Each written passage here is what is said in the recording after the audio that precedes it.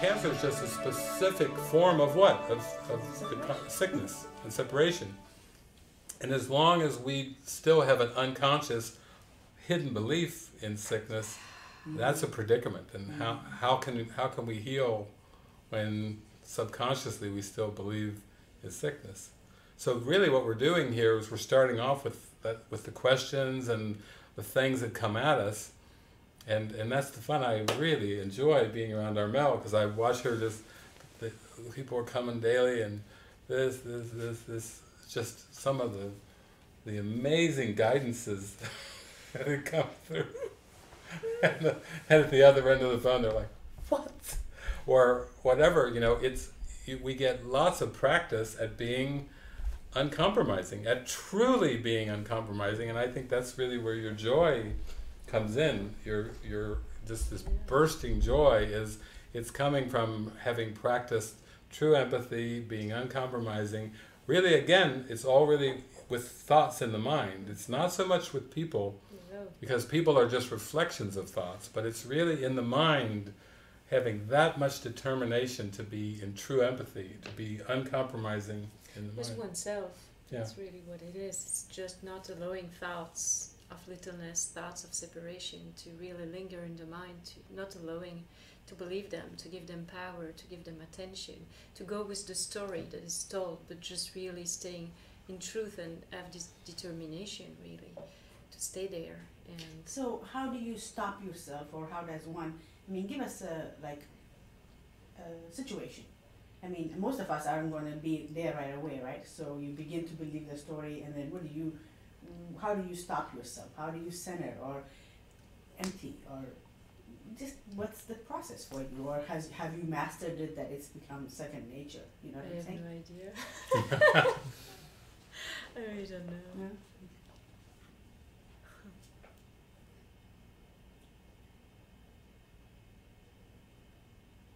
Well, I think you can tell. I think that when I was I've been put in many assignments, many roles in this community, and the Spirit used me in many assignments, and I've been put in many stewardship role where I was holding expression session, and it's such a great opportunity actually to watch my mind, to watch what I was believing that people were telling, and the more that stories were told, the more I would watch where there was a reaction in myself, where there was no reaction, and I would just practice forgiveness for myself, realizing that whenever someone is sharing, it's always, if I have any reaction, it's my forgiveness, it's never about them at all. If I don't have any reaction, then it's just flowing through, and it's just part of whatever's happening in the moment. But if there is the smallest contraction or the smallest upset, like even that is an upset, and it's just to look at, okay, what is it that I'm believing in right now that makes me feel separate from that person, and that I believe in the story. And so I would just watch my mind constantly for years or months, I don't know.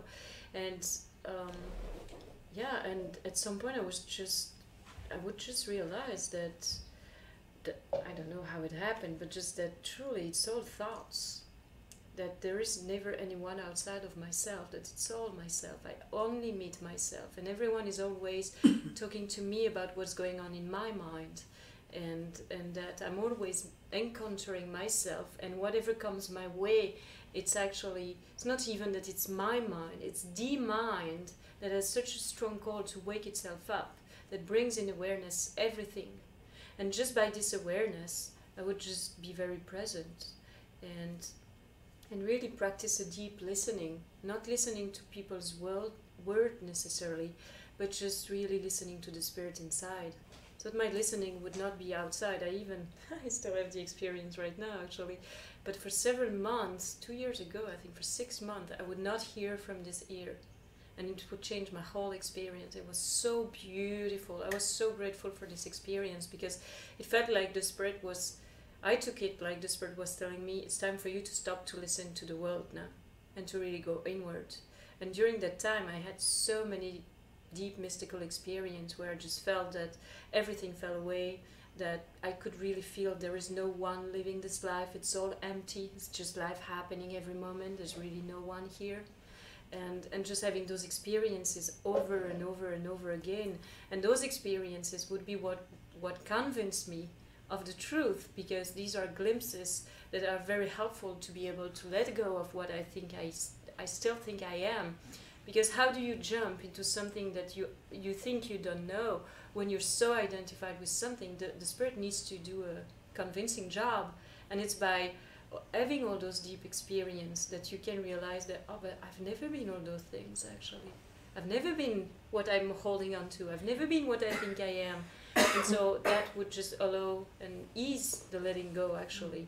And those, yeah, I feel that everything has been given, so it's really difficult for me to answer your question because I'm really not aware. I did it, I don't feel that. I feel that none of this process of awakening that I'm walking, I did anything.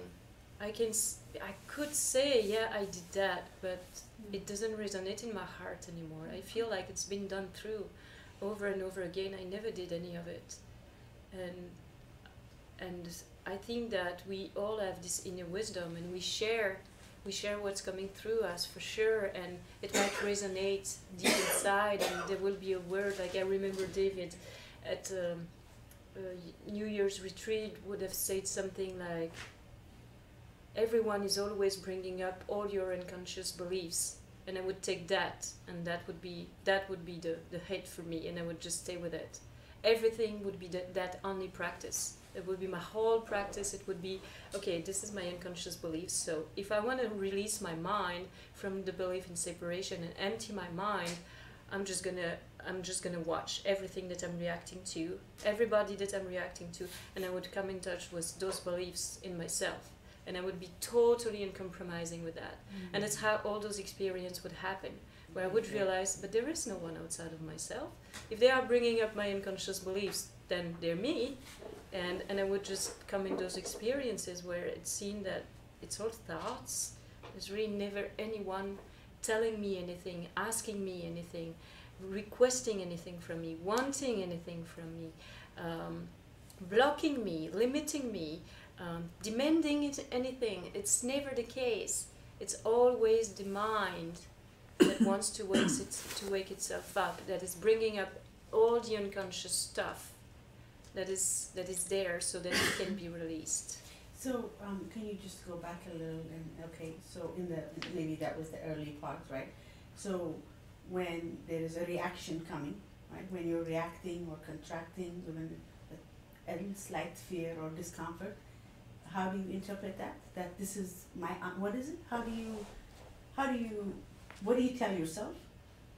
This is not now. I mean, then I guess at the beginning when you're learning to react, this is my unconscious what? Beliefs. So your reaction, is that what you're looking at? Maybe I'm being too much in my head, but I want to understand It's pretty. It can be simplified. It's just in Austin Powers it's called mini me. It's the little I. It's the personality, whatever.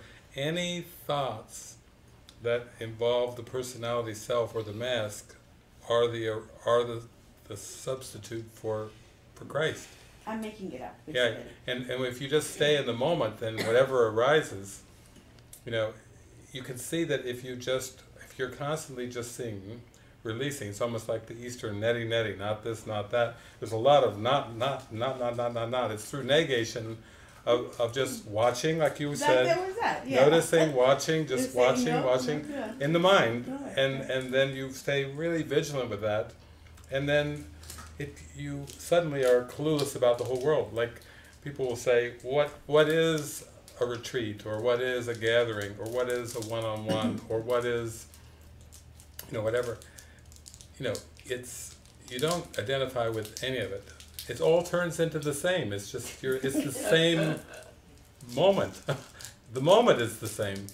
The images don't change the moment. You stay with the moment. You stay living in the moment, very attentive, like you were saying. And then if just anything arises that's a false identity idea, it's that I that wants to claimed something, did something in the past, could do something in the future, whatever. It's all hypothetical. The hypothetical I, we have to let it fully flush up, and we have to have a good laugh at it. You know, we have to really, really watch it and just see that we are not any hypotheticals. That God didn't create us to be a hypothetical. We're created to be a divine being, created in the likeness of God. We aren't a hypothetical. And it's actually very practical to do, when you really use this as your practice. You can practice with anything at all. And then for some it's like, well, that's a bit far out, because how can you practically even live in this world? Well, we call that guidance. But even that's in the present moment. We're not talking about future guidance or guidance on the timeline, like some intellectual discussion of guidance, but what are you given in the moment? Isn't that glorious, that anything that you would even seem to need will be dropped in and just given to you perfectly easily and wonderfully, without having to try to even figure it out. It's so easy, really. It's the easiest. It's really a lot of fun to just be so trusting and let everything just be given. And also just give your full attention to watching your mind. Full attention.